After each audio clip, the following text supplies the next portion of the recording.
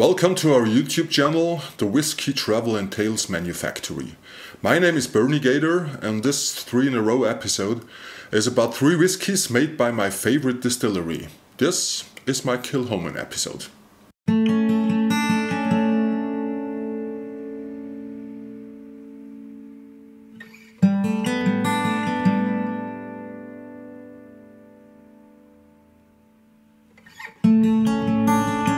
In the year 2005, 2 completely separate events happened that would, very differently, yet significantly, have an impact on my life.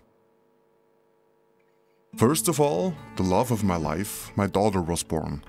And secondly, and this is what is on stake in this episode, Kilchoman Distillery went to work and would fill their first barrel in December of the same year. Ich bin hier im Lagerhaus. Das ist das erste Fass, das die jemals abgefüllt haben.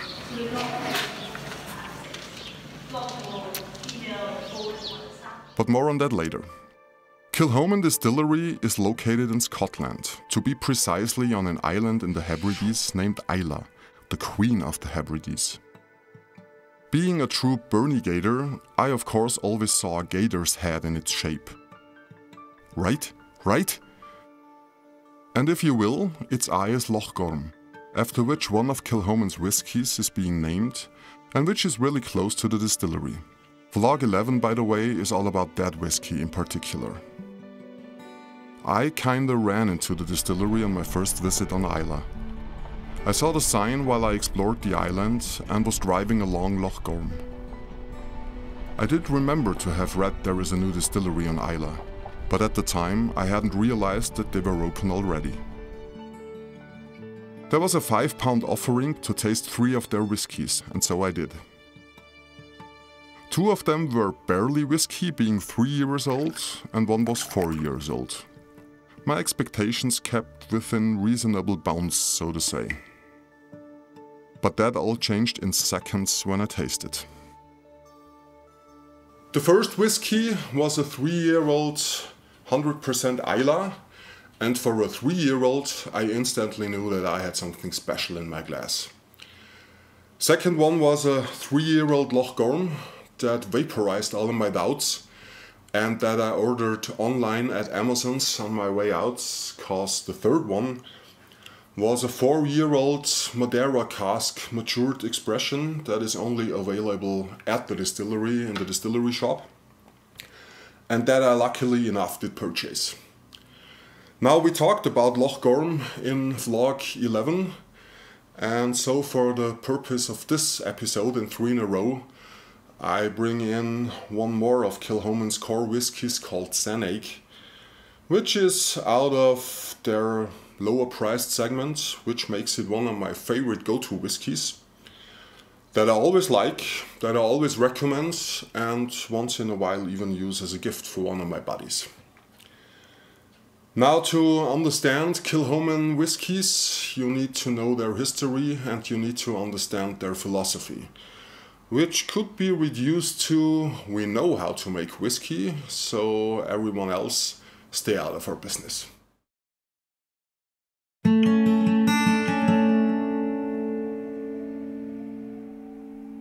Kilchoman is the only one out of 9 active distilleries on the island to not sit right on the shore, and was the first newly built distillery in 124 years. But within the last 124 years, shipping as a #1 way of transporting whiskey lost its importance.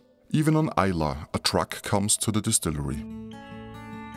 Anthony Wills bought Rockside Farm along its on-site water source because in his vision of how whiskey is supposed to be made, the first step is to grow the barley. And if he tells the story of what major undertake it was, especially as an independent distiller, to make it all come true, one can understand why no one else did try to do it in the last 124 years. But neither inaccurately dimensioned tubes, nor a direct drying system that would directly not dry the grain, or even a blazing fire that totaled the pagodas, which all in all led to costs of £500,000 he had not raised or calculated, none of it would stop Anthony Wills. Eventually, his vision from barley to bottle would come to work, and he managed to stay small enough to run Kilchoman sort of a family business, yet independently from all those major corporations and trusts known in the industry, each and every decision still firmly in hand.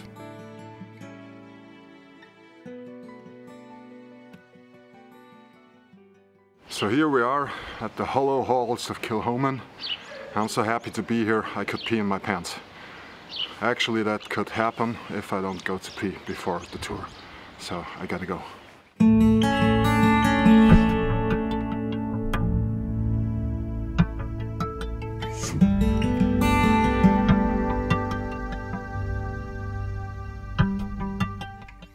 The tour starts in the obligatory visitor center, which by the way doesn't look like that anymore. At all. Kilchoman expanded, reconstructed and built a brand new one that was opened in February 2002, only to close down a few days later. I've seen pictures though, and it looks fantastic. I can't wait to enjoy a dram there with Mr.Smiff. Our last tour in 2018 started with a dram of 100% Islay. And there really is no better way to start, cause this whiskey stands for everything Kilchoman is, more than any of their other ones. Cause even though the size of their farmland for growing barley may seem massive, its harvest does not cover their need for barley by far. But it does cover the requirements for the 100% Islay, hence the name. And even for blending experiments with the malt of all their other expressions that they purchase from Port Ellen Maltings down the street. With the same specs, Art Bag orders their malt there, by the way. Peated 50 ppm.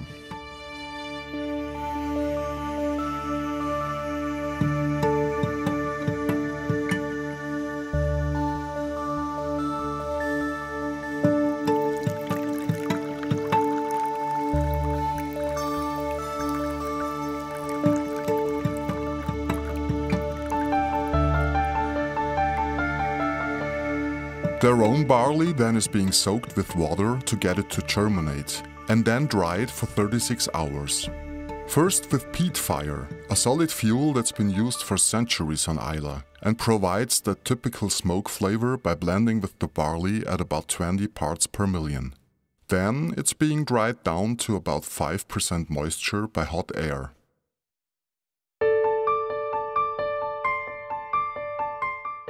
It now has the perfect consistence to not be crushed but cracked open by this old mill here. Pretty much every distillery in Scotland owns a mill made by one of two brands. It's either a Robert Bobby mill, or in this case at Kilchoman's it's a Porteous. Both mills are known to be unbreakable, and in fact, no matter how many tons of barley you throw at them, they keep running year after year, decade after decade, needing almost no maintenance. That eventually broke both companies in the 1970s, cause the market was saturated. They don't make them like that anymore, say the old folks. True that, moving on. This is the mash tun, where within 3 cycles the sugars are being washed out of the now so-called grist. The washed out leftovers are an excellent feed and is either being used for their own animals or sold to other farmers. Fermentation takes place in the wash bags, where living yeast cells are added that feed on the sugars and turn them into alcohol. This process takes, as we already know, at least 48 hours, and Kilchoman even pushes it to 80 hours. Which is of vital importance for the development of lactic bacteria and ester molecules, supplying fruity notes to the spirit. But we will consult our spiritual engineer Andreas Heiß on this in the foreseeable future to take a closer look on that matter. Es ist unfassbar, ich bin hier ganz alleine im Brennraum von Kilchoman. Kann nicht glauben, dass sie mich das machen lassen. Ich schwitze mir den Arsch weg. Das im Hintergrund ist die Brennblase von Kilchoman, die Wash Still. Blödsinn, das ist die Spirit Still. Darum haben sie es auch hingeschrieben. Und das ist die Wash Still. Das ist die Wash Still. Not so easy with the rearview mirror, and I was way younger and very inexperienced too. Everything about Kilchoman is very small, and it was about time they expanded in 2018. A spirit still like that, with a 2000 liter capacity, almost could fit into my studio, which, by the way, focus Bernie, focus. On the other hand, the rising alcoholic vapors do have way more contact with the copper, which is even increased by the spherical middle part called a Milton ball. A chemical reaction with the copper reduces the off flavors in the spirit, and only the lightest molecules make it all the way into the condenser, which all in all results in an almost flawless spirit with fruity aromas. Kilchoman pretty much doubled up since 2018. Another set of washbacks, mash tuns, and even a new still house with 2 stills were added. They now have the opportunity to separate the spirit made with their own malt for the 100% Islay into a dedicated low wines and feints receiver, which makes it a lot easier to produce using 2 kinds of malt, as well as making room for experiments. And last but not least, they can mature longer, because now production easily covers the necessary output.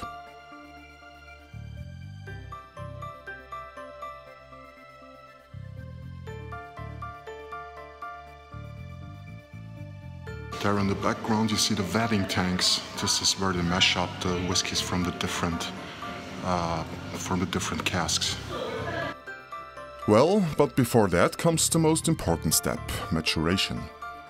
Most of the casks Kilchoman uses are first fill bourbon casks made by Buffalo Trace and Oloroso sherry casks, but there are a lot of trials and tests too. They needed to find out which type of cask would harmonize with their new make, how long is the perfect amount of time, and how long is too long.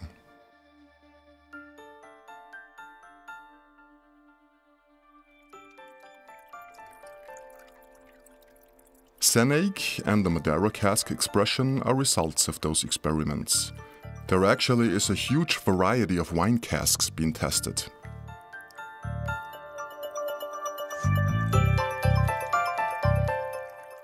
And just like all other of Kilchoman's core whiskies, they do not have an age statement, which is something I actually realized while working on this episode. And Kilchoman does not sell to the blended industry.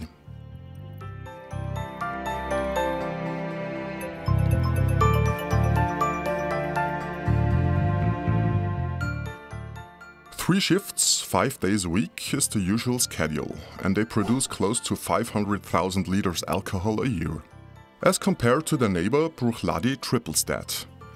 And Macallan even produces 30 times more. And with that, we are back to the cask number 1, made in 2005.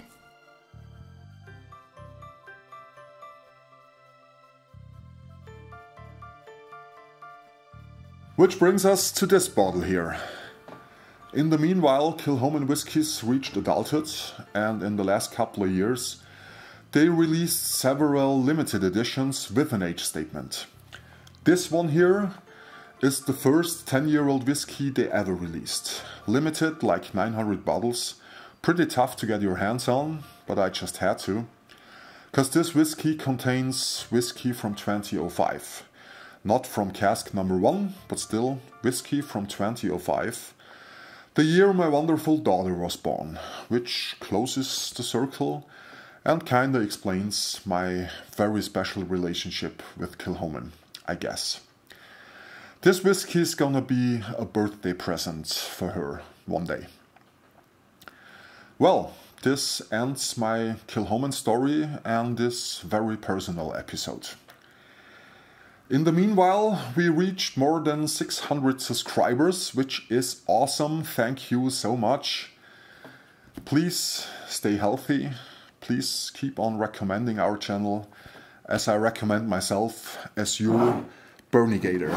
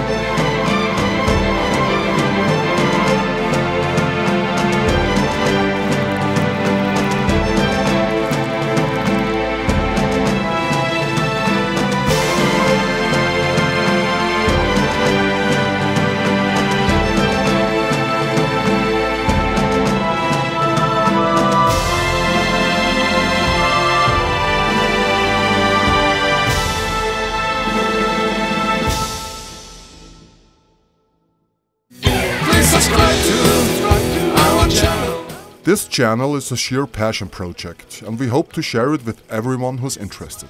So in case you know someone who would enjoy our content, please recommend us. For hardcore fans and newbies who want to binge watch all our videos chronologically, here's the playlist Vlogs in English. If you haven't already, please subscribe to our channel and don't forget to hit the little bell to get notified if there's a new video. It's all free and you really do help us to be found easier. Thank you and Slungy.